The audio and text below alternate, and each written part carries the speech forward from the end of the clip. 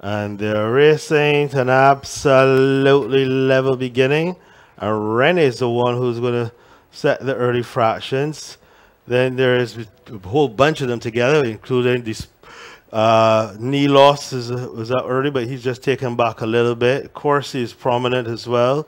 Towards the outside, that one is Vividly. Rapunzel's Dream towards the rear. The Spoiled Child is towards the back end as well. As they come past the stands now for the first time, they just got just over a circuit to go. And the opening quarter was 25-3. And it is in front Rene from Corsi. Nilos is on the inside third. Then to caught 4 wide is the Spoiled Child. Between horses is Vividly and Rapunzel's Dream. As they head off down the back stretch, Rapunzel's Dream just swoops right through to join Rene for the lead. So it's Rene from Rapunzel's Dream, from Vividly.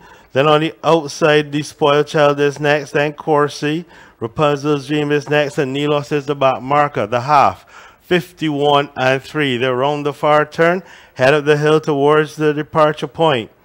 And it is still on the inside Rene, but he's just going to be pressed now by Vividly, who goes on a bit, about 3/4 of a length up on him. There's a break of 2 lengths to the Spoiled Child, Rapunzel's Dream, Nilos. Corsi has had enough. 6-1, 16-4 as they come inside a quarter pole. And Vividly has opened up daylight to Nilos on the outside. Rapunzel's Dream is next. The Spoiled Child between horses, and there are no more turns.